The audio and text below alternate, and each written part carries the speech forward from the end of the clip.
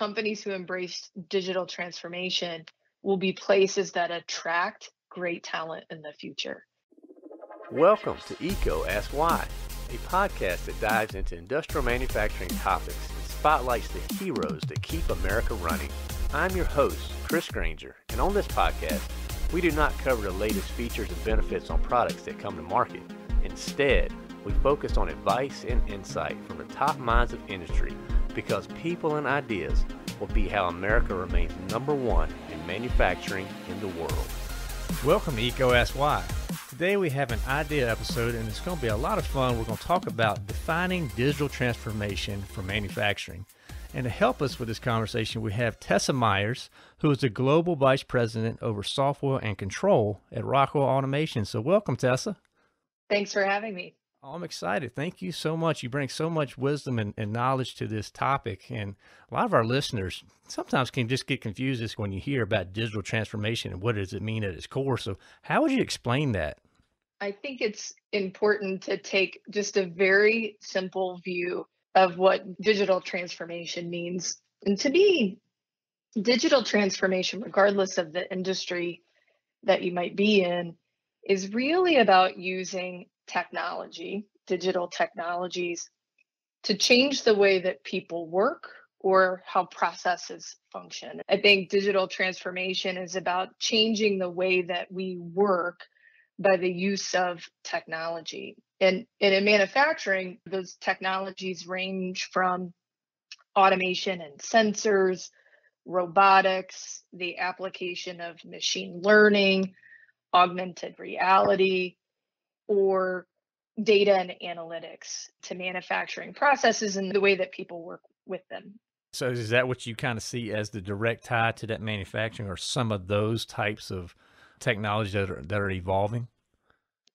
Digital transformation, when it relates to manufacturing, is really about using technology to change the way that we produce goods and how manufacturing processes operate. And so whether that's automating a production line, using sensoring and automation and controls to operate and control the equipment, or pulling data from a manufacturing process and applying analytics to that and providing visibility to operators or supervisors or executives to understand how the manufacturing operations are working. In the case of manufacturing, it's really just about applying this technology to manufacturing processes to help them work better.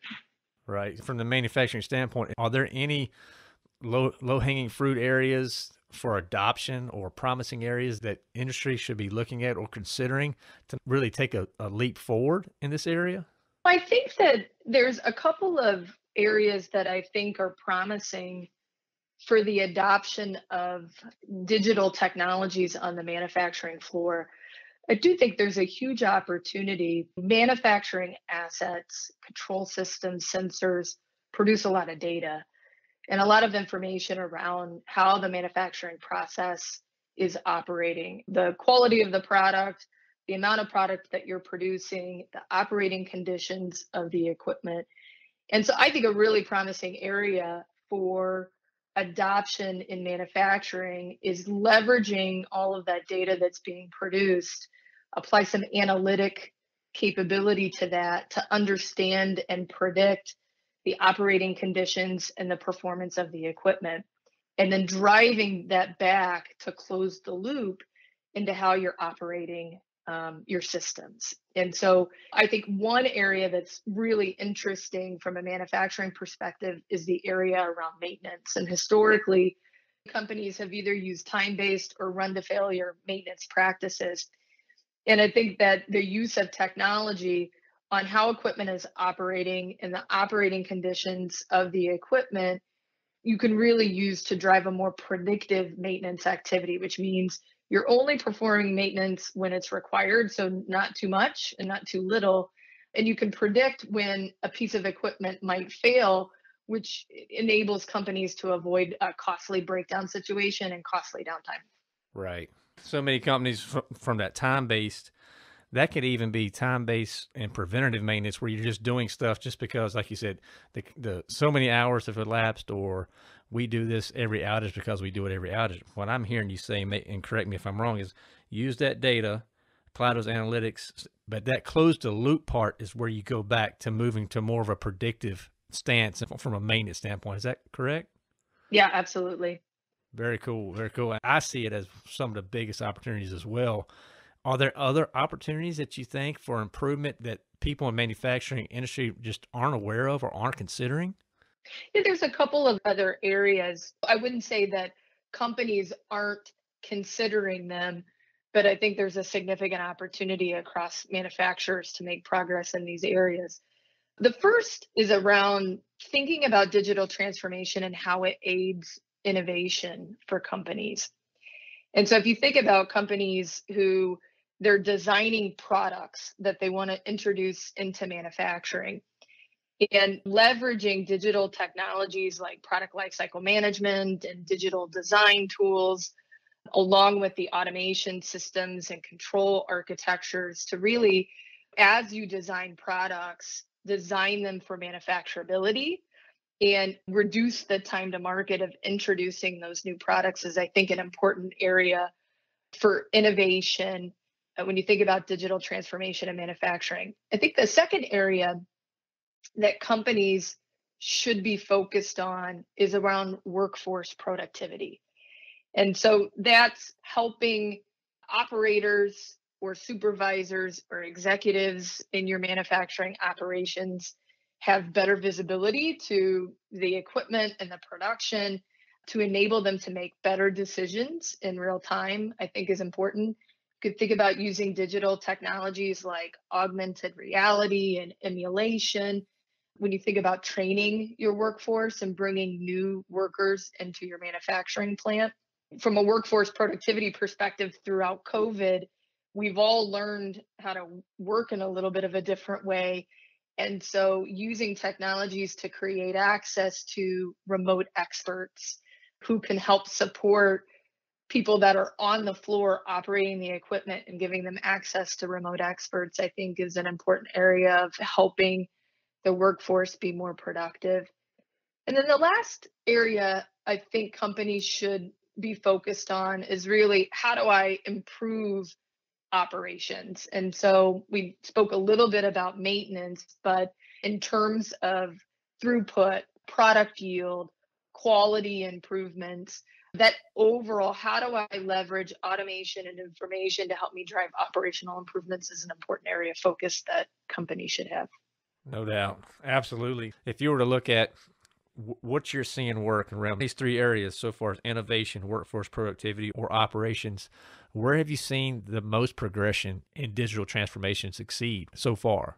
You know, what's interesting is I could talk about technology, which picking the right technologies to leverage is important. But where I've seen companies succeed or struggle has a lot to do with how a company builds their strategy, organizes their teams, and focuses the organization to gain the benefits of leveraging technology. And I think there's a couple of things that I've observed over companies that are successful that I think are good lessons learned for other companies. The first is that when I've seen companies be successful in leveraging digital transformation to drive their business improvements, they've got buy-in at the top of their organizations. And so the leadership in a company really has to make it a priority.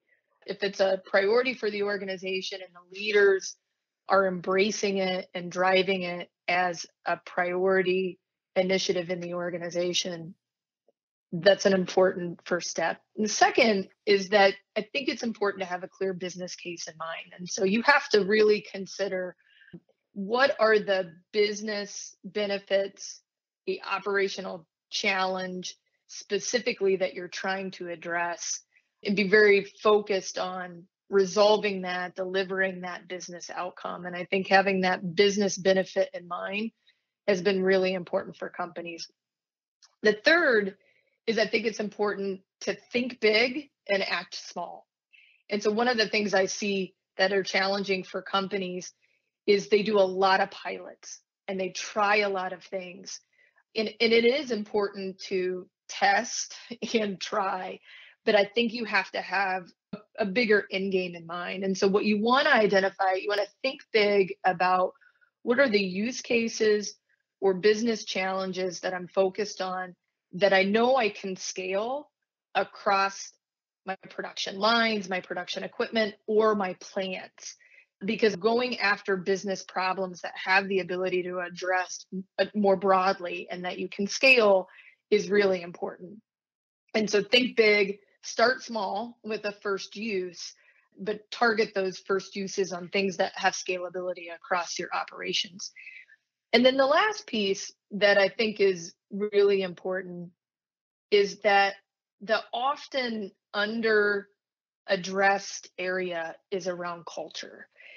And if you think about it, digital transformation is about changing the way that you work, either how processes work, how equipment works, or how people interact with your systems and perform their work. And so that has an important cultural element, because if your team is understand the vision, they know what you're trying to achieve, they're open to change and learning, that's going to lead to a more successful implementation and approach. And so the people and culture aspect, I think, is an area where I see companies succeed. They recognize that that's really important, and they're focused on that from the outset rather than not making progress and realizing that the people and the adoption of the technology are the barrier. Right. These were great. Just to recap for our listeners, you have to have that buy-in at the top, because it really starts there. If the adoption is not there, you're really going to struggle. That clear business case and having that defined is so important.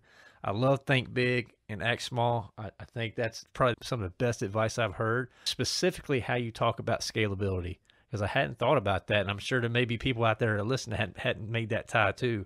And then the culture. So Tessa, if you're a mid-level manager in manufacturing right now, and let's say you don't have one of these four in place. Let's just say you don't have number one. You don't have the buy-in at the top and you're in that environment. What advice? How would you move forward?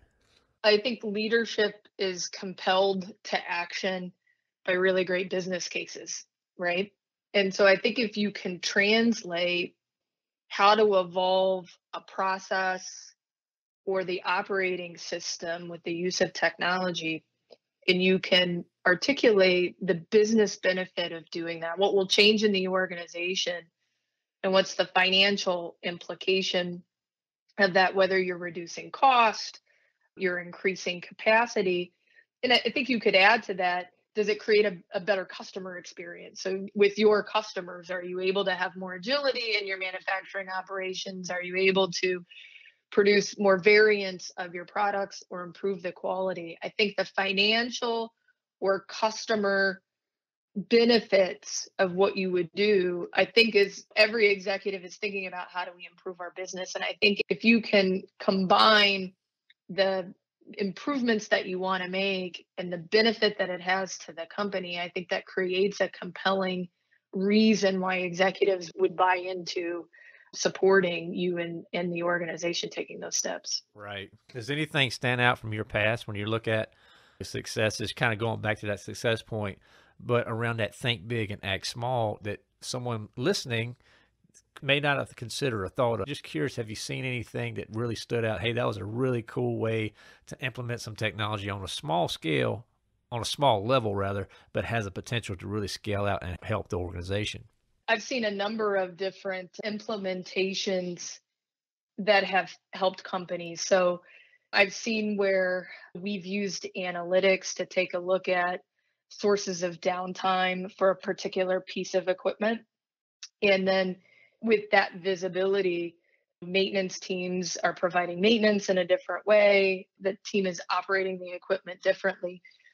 And I've seen that implemented in a single plant with a piece of equipment that exists in other locations, both other lines within the plant as well as other plant locations. And so applications like OEE or downtime reporting in root cause analysis, or some of the applications where I've seen companies apply that to a single piece of equipment or production line. And then once they've validated it and they've implemented it, they start to scale it across their operations. Right. Absolutely. Because once you see that success, you get that buy-in, it becomes that snowball effect happens, and more projects, you get more capital approved and go from there.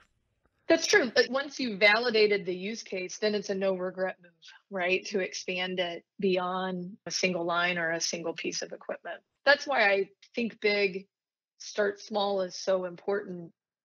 Is if you pick a use case where it only really exists in one or two places in your operations, there's time and intensity and an investment that has to go into that first use case for not a significant return, right? Right. And so what you want to identify are applications or processes or operational challenges that exist across equipment, across lines, or across plants. Because once you solve that use case, once you start to show some benefit from an implementation, then the scale of the impact that you can have is substantial. And so you want to tackle kind of the most prevalent business challenges that you have and operational challenges, so that when you solve them and you create some improvement, you have an ability to leverage that across all of your equipment in your plants. Absolutely. Great advice. Great advice. You've talked a lot today about different types of people owning the different areas of digital transformation. So from your standpoint, who typically owns the thought leadership in a digital transformation project? I think I have seen this in a lot of different ways across a lot of different companies. And so where I see companies making significant progress is where their operations team, and either if they are organized with an operations leadership across all of their operations, they own the operating environment, they own the business impact and the accountability to deliver productivity from an operations perspective. And so I see often where operations takes the lead. I've seen some cases where engineering has the lead, where IT has the lead. And so it really varies by different companies. Some companies where I see making the most progress have established a role or a team that are focused on digital transformation in manufacturing. And so they wake up every day thinking about the evolution in the transformation of manufacturing and using technology. And I've seen that be a really successful approach for companies of creating a person or a team that are focused on it. Oh, okay. So you're actually saying that is their sole responsibility, is to look for ways to create digital transformation type projects In close partnership with the operations team and the business teams and the IT team at a company. Those manufacturing digital transformation leaders are working across all of those to identify what are the best opportunities, and then implementing projects to get after the productivity and the improvement. Oh, very cool. So if you're listening right now, Tessa, and you want to pursue a career like that, where should I start investing time to really get the skill sets to be able to work on these types of teams? I think, Chris, that it depends a little bit on where you're starting, because I think the manufacturing environment today is different than you and I knew it 20 years ago, right? And so the technologies that are in the manufacturing environment today are both automation technology, mechatronics, as well as a lot of information technology. So software and networking and security are in the plant floor. And so I think to be successful, when you think about digital transformation, I think you have to have a core understanding of operations in manufacturing processes. I think you need to understand automation technology, and I think you need to understand information technology. And so if you're starting from an automation background, and you have a fundamental understanding of operations, I would invest more time and energy in coming up to speed on information technology and vice versa. And so it really depends on where you start, but I think you need those three core areas of operations and manufacturing expertise combined with automation technology and information technology. And I think those are really key to making digital transformation happen. No doubt. I mean, we're seeing more and more of the IT OT convergence, that those worlds are coming together. But I love that you brought the point up about the operations, because I think that's something that's probably overlooked or misunderstood. You need to have that understanding to really be able to provide valuable insight and input to make these changes. Yeah, ultimately, we're not just implementing technology because it's interesting, right? You're implementing the technology to improve the way that the manufacturing process is working and to enable the people who are operating and supporting and sustaining the manufacturing operations. And so understanding the fundamentals of how the operations are structured, the operating processes, and what are the biggest areas to improve, I think is a fundamental area. Absolutely. Absolutely. So if you're out there and you're in manufacturing or you're in industry right now, Tessa, when's the time? When should you start? And how do you know that you're ready to start working towards digital transformation? I would say if you haven't started now, I'd be a little worried Get going, because right? I do think exactly. I think a company's ability to embrace technology and new ways of working will be a competitive differentiator. And so those who really understand how to leverage technology to help their operations improve, I think is going to be a way that companies are going to differentiate beyond the products that they're making and how they're taking those to market. And so I think the time is now for companies to get started. I think a good way to get started is to first baseline your manufacturing operations, understanding the technology footprint that you have today and getting an understanding of the maturity of your operations in terms of technology. And I think what companies will identify the level of maturity that they have, the connectivity they have across their equipment and their plants. They'll understand the data that's available to them. And then you are likely going to go down a path of upgrading and improving your automation and networking architectures within your plants to make sure that you have connectivity, you can get access to data, and then you can start driving some improvement use cases around that. But I think there's no better time than now for companies to understand, where are we actually at?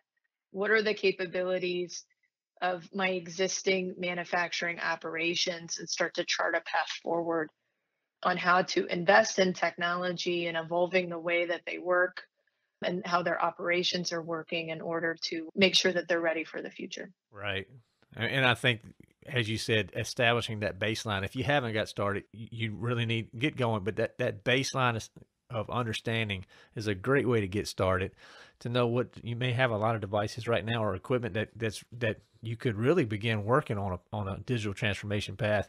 You just need to know where you're at. So, I mean, to win any race, you got to get started. So, yeah, I think understanding your current state is a really great place to be as you chart what your vision, right, is for the future, and understanding what are the most important business objectives, whether it's improving customer service or bringing products to market more quickly or improving the quality of your products. I think as you really refine the business objectives, getting a good understanding of your current state is going to be really important. No, this has been just such a fun conversation, Tessa. You brought so much wisdom. We call it ECO Ask Why. We always end up with the why. So if you're out there and you're listening and you're in manufacturing right now, this may be an important answer. So, Tessa, why is embracing digital transformation important to that continued success and growth of manufacturing in the future? Well, one, and I said it earlier, I think in order to be competitive in the future, companies who embrace digital transformation and leverage it to improve their businesses are going to have a competitive advantage. I think secondly, and probably most important, companies who embrace digital transformation will be places that attract great talent in the future. And so for all of us in manufacturing, we're competing with so many other industries to attract really great talent to work in our organizations and help us build and operate our manufacturing operations. And I think those who embrace digital technology will be competitive, and I think will have the talent that they need to succeed in the future. No doubt. I mean, I think that's it. The workforce attrition problem we're seeing. I mean, the more you can do to be attracted to get people to want to come to work and be part of a big vision, that's it. And Absolutely. These projects lead that. So this has been wonderful. Thank you so much, Tessa, for taking the time to be with us and walking us through this conversation around digital transformation. Well, it was great to talk with you. Thanks for having me. Thank you for listening to ECO Ask Why. This show is supported ad-free by Electrical Equipment Company. ECO is redefining the expectations of an electrical distributor by placing people and ideas before products. Please subscribe and share with your colleagues and friends. Also, leave comments, feedback, and any new topics that you would like to hear. To learn more or to share your insights, visit ecosky.com.